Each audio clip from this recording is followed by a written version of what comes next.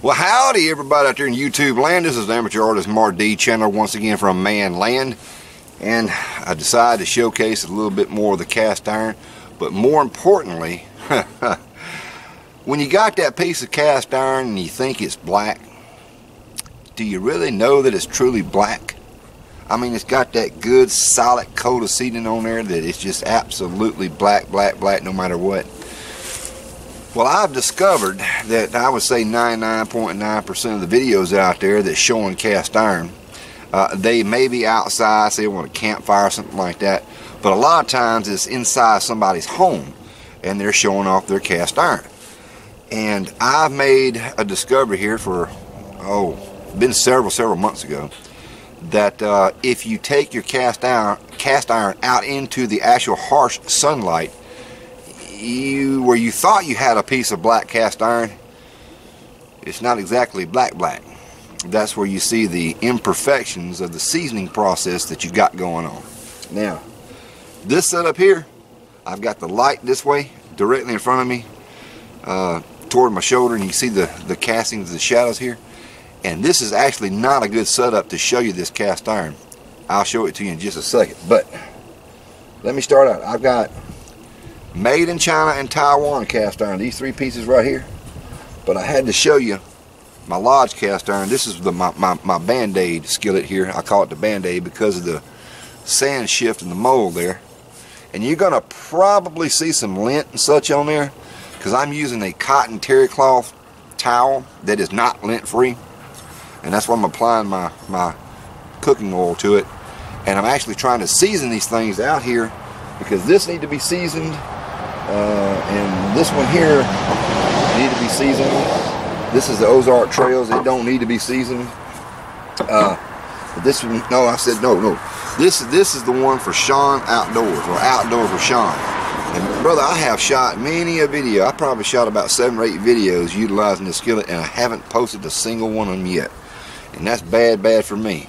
But I ended up having to put another coat of seasoning on there because we have absolutely torture tested this thing inside the house, not on the campfire, and it has really held up very well. So I brought it out here while I was doing some seasoning out here in my little single burner. We're using the little small propane bottles. Yeah. Now I know what y'all finna say, and let me say this right now. You could put this inside your oven and season the crap out of it, good even heat, but it smokes your house up. Now let me say this again. I don't actually have a gas grill to do this on, and I do have an oven to do this on, a gas range oven, but I cannot do it inside the house. I am not allowed to do it anymore. Do you understand the words that are coming out of Man Land's mouth? So that is not an option for me. Understand that. But yes, it is probably one of the best techniques if your wife or possibly even your husband will allow you to season your cast iron inside the house. Not so with me. I'm not allowed. Can't do it.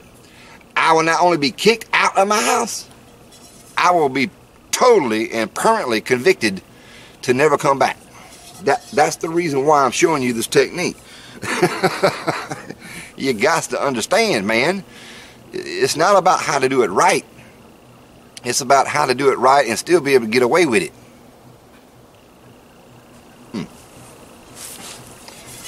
Anyway, this is Sean Outdoors, or Outdoors with Sean, I should say. This right here is a Blue Rhino skillet. It is made in China. This is actually made in China. And man, I've done videos on this thing before, but I haven't posted yet. And it it has a very prominent sand shift mold deal here. And if I shine it just right, maybe you can see it. Now I'm actually blinding the camera with a shine on it right now. It's a very uneven surface here as far as it being totally flat. That's not the case. This thing's got bumps and valleys all through it, and it's only because it came out of the mold that way. There's a shot of the back there. Maybe you can see it.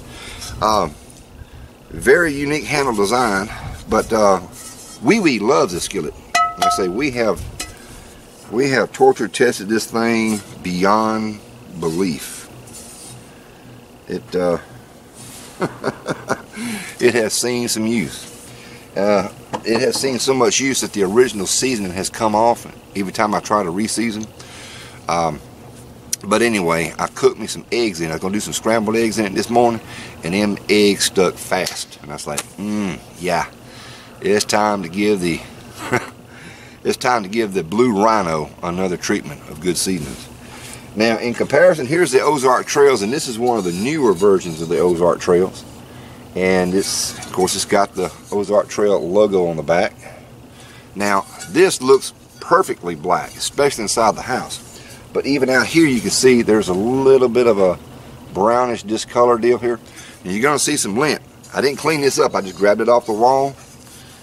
Usually when I cook in it, I'll put it on the stove top, heat it up, remove the moisture, and I'll take some cooking oil and rub it down real thin coat, let it cool down, stick it back on the wall, and it's been sitting there probably, I don't know, maybe a week or two. This is also made in China. What I'm saying here is, folks, and I know you're going to say this again, you need to buy American. Well, I've got several large American cast iron skillets, but I've got a lot of the stuff that's made in China and Taiwan too, and they work dead blasted well. I'm sorry, they do.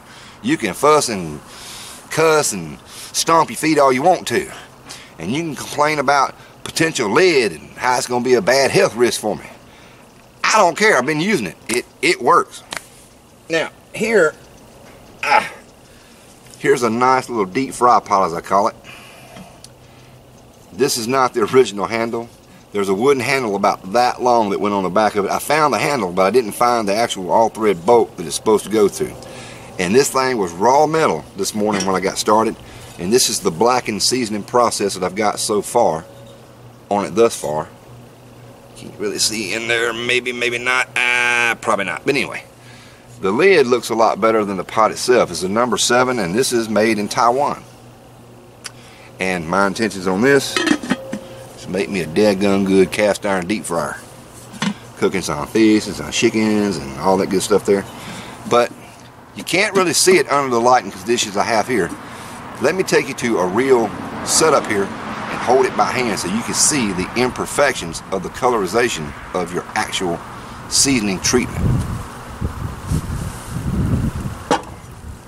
Come on.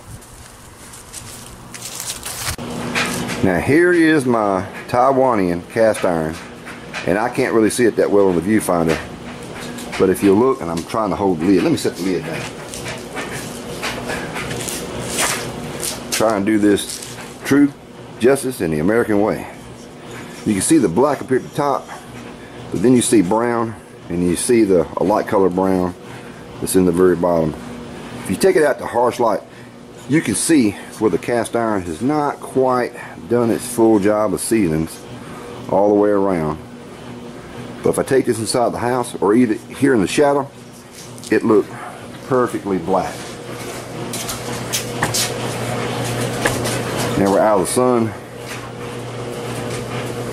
See how that looks almost perfectly black? Not the outside, but the inside. Yeah, there you go. Now let me show you another piece of cast iron. You know, let me show you the lid real quick. Show you the lid. Now, you can kind of see a little brownish right there on that bubble. But for the most part, it looks black. If I turn on this side, that looks good and black. Let's take this back out here into that harsh light. And if I get the glare off of it, now maybe you can see the discoloration right there in the center. It's like a caramel brown instead of black like it is on the edges. And you can see that bubble real good now, I think. Well, it's hard for me to see in the viewfinder. I hope this turns out right. Let me show you one more piece of cast iron that to me I always thought was black. Sorry about the noise on the carport. They got the daggone washing machine and dryer going. There's my Lodge number 3. And it's not totally black on the bottom of the outside, but the inside looks like it's almost black, but you can still see like it's almost like a see-through. Take it over here to the shadows. See how black it looks now? Yeah.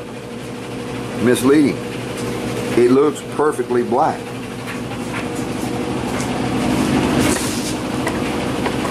but it ain't.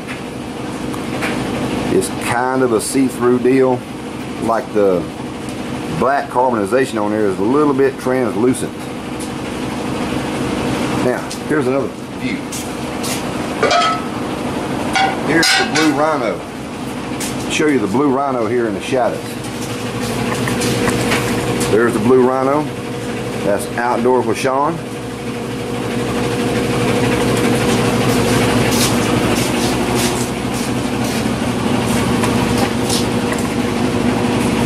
Around the edges is where you see the carbon buildup is not very good. There's that caramel brown. See mostly black in there. Probably a lot of lint too. There's the backside. Then you can see the fire imprint and the burner that I've been sitting it on. Yeah. Now my Ozark trails. I'll show it.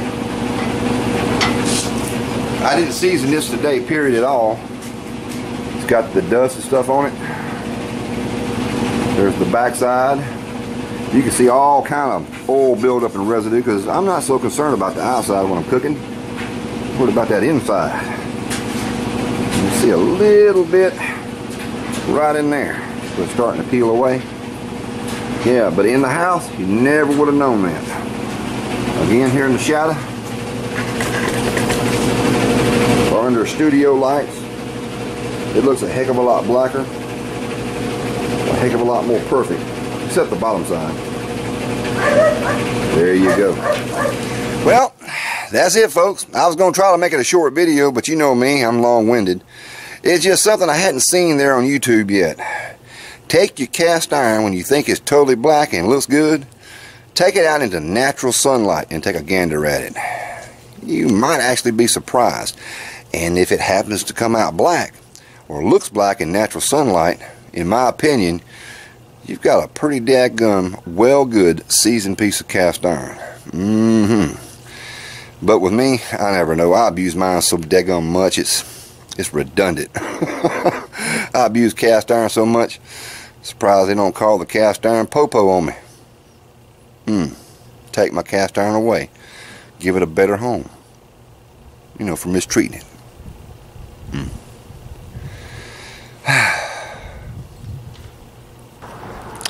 Until next time, this is amateur artist Mark D. Chandler once again from Man Land, wishing you and y'all a very happy YouTube experience out there. And please remember this: if you want to continue to lie to yourself about how good your cast iron looks, keep it in the house.